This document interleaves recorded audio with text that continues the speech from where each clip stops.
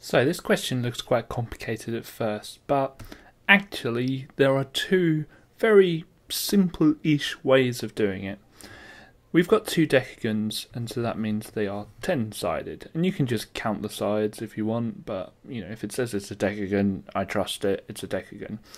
Now what we can do is we could work out the interior angles of the decagons. Well, they'll be the same, so I can just work out one and then double it, and then take that away from 360 to work out A. And that's absolutely fine, that'll get you the right answer. A quicker way maybe, and especially on the non-calculator paper, but it works on both papers, is to draw a line up here and realise that you've got two exterior angles there. And the beauty of exterior angles for polygons is they always add up to 360. So to work out the exterior angle,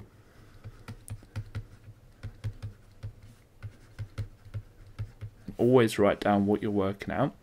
All you need to do is 360 divided by the number of sides the regular polygon has, and they have to be regular, otherwise you can't just divide them because we're assuming they're the same.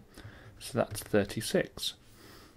So if that one's 36 degrees there, and that one's 36 degrees there, then all you need to do is 36 times 2. Well, 6 times 2 is 12, 30 times 2 is 6, so that's going to be 72. So let's show the examiner that. 36 times 2 equals 72 degrees.